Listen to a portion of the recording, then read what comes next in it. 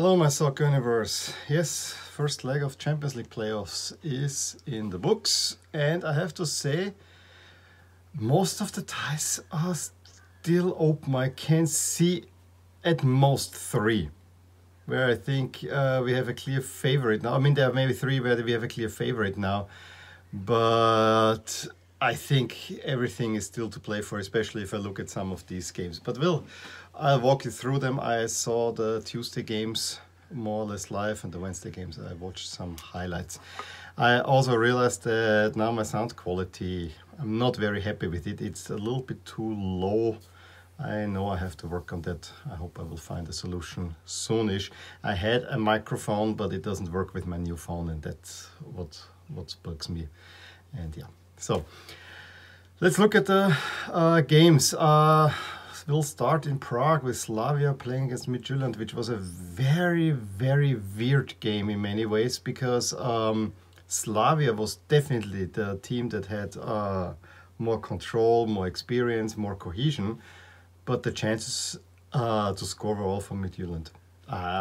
It was big chances at that, really big chances. So it ended a 0-0 draw, which probably the draw was the correct result, but it was a weird game. Let's talk about the Riders of Luck from Salzburg. If you've been living on the rock, or you only follow the Champions League once it reaches the group stages, Salzburg's record in the Champions League qualification is abysmal. I think they had 11 tries and 11 times they failed in sometimes comical circumstances.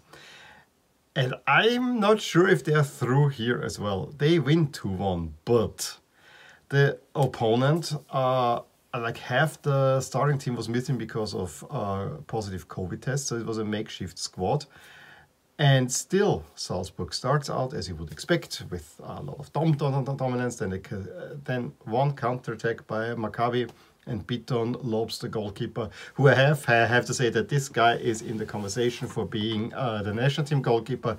I'm always surprised, because he's not good with the foot. Yes, he is lanky and tall, maybe a good shot stopper, but I don't rate him that highly. I don't have much confidence in him.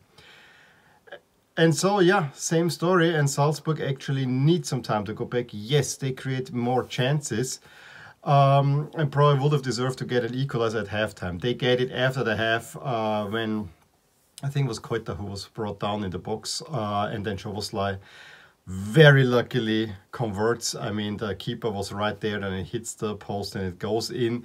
And a few minutes later, Szoboszlai sends Koita, who then crossed the goal mouth to Okugawa, who can make it 2-1. And you think Salzburg is gonna run away with it, but for some reason I don't know, they blamed it on the humidity and the heat there and the unusual circumstances with all the COVID matches. I honestly have to tell you, it's a disgrace that a side as talented as Salzburg cannot just put away Maccabi Tel Aviv, a makeshift team.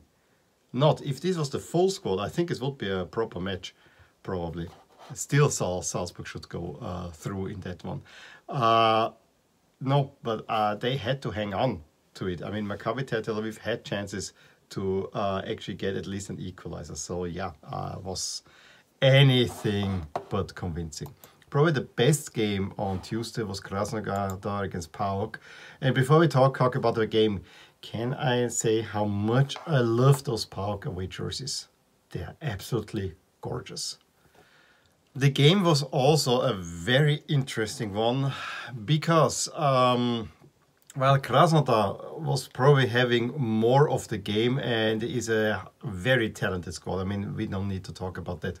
And the other thing I really liked in the broadcast is they showed the stadium and the surroundings with the lights lit on the black. It looked really beautiful. I'm not sure if it is beautiful at daylight, but at night it looked awesome. And I mean, the whole stadium in Krasnodar with the LED screens on the inside, it's pretty impressive stuff, I have to say. But you know, Russia, they can build stuff like that. They don't have other things though. But yeah, PAOK played, absorbed Krasnodar and let them come, and was always dangerous on the counter-attack, and got a big break early on when Schwab, former player in Austria for Rapid, now he plays for a team that I like, made a shot that was blocked by hand, and penalty was given, and Pelkas steps up and shoots it right down the middle, and the goalkeeper, who is seen kind of as a Russian goalkeeping prodigy, just does not move.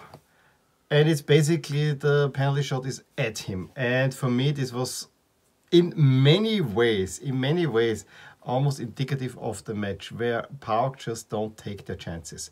PAOK gets the lead after a nice assist from Steve Pelkas with his outside, with kind of the back to goal, puts it into the net in the 32nd. Really nicely taken goal, and at that moment you gotta think, yeah, PAOK is more probably gonna pull through. But then they give up another a stupid penalty. I mean, the challenge in there, I'm sorry. And Klesson also down the middle converts. I hate penalties down the middle.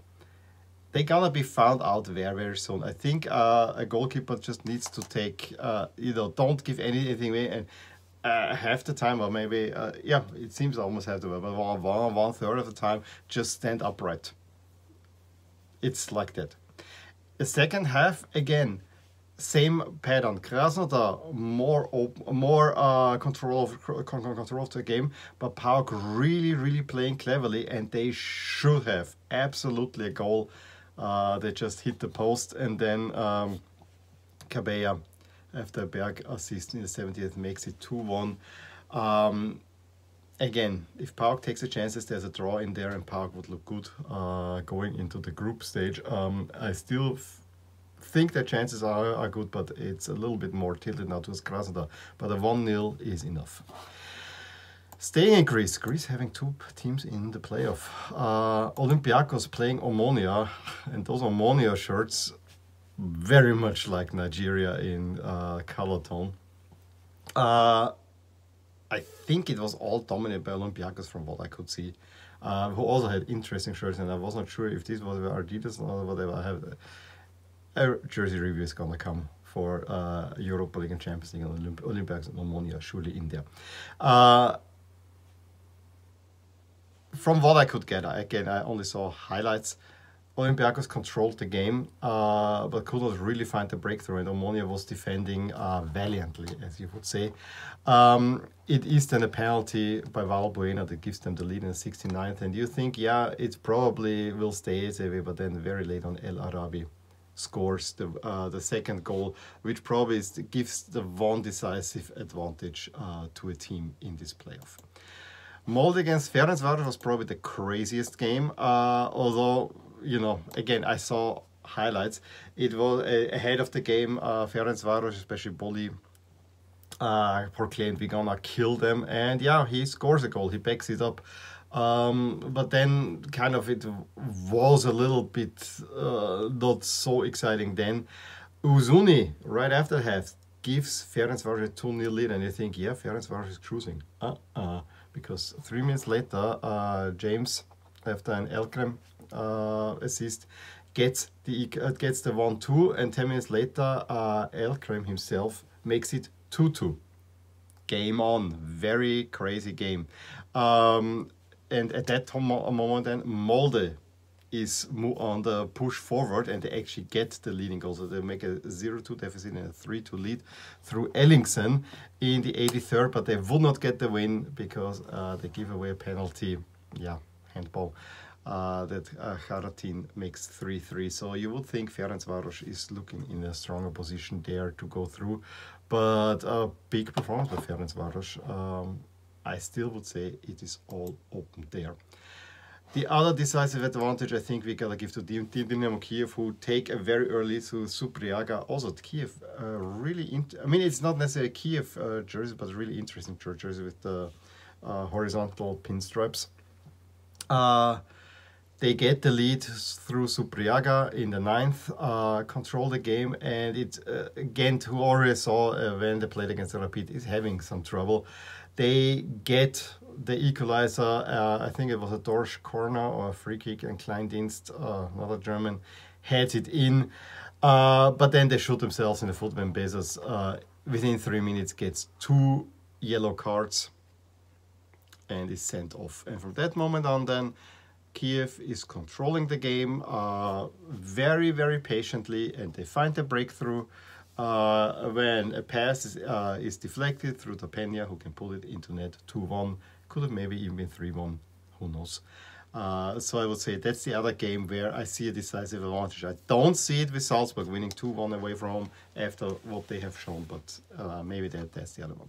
Interesting stuff in the playoffs. I'm looking forward to the return legs, where we have the 3 games from Wednesday. We will first ones, so we finish with Omonia against Olympiacos, Ferencváros Molde, and Dynamo Kiev Ghent. And then Midtjylland Slavia, Red Bull Maccabi, and PAOK Krasnodar, all to be played. Let me know if you saw any of the games. Fill me in, especially on the Wednesday games, because I didn't see much of those. Maybe the Molde Ferencváros game in the first half was a little bit better, so I don't know. I only saw the highlights, and the commentators didn't comment much. He said, let's jump straight into the second half. Anyway, give me a thumbs up if you enjoyed this video, subscribe to my channel if you want to see more videos like these, and I will talk to you soon. Bye. Hey there, I really hope you enjoyed this video, and if you did, here are some videos and playlists that you might enjoy too. Also, please consider subscribing to my channel and clicking that little bell icon so that I get updated whenever something is happening in my soccer universe. And with that, have a wonderful day.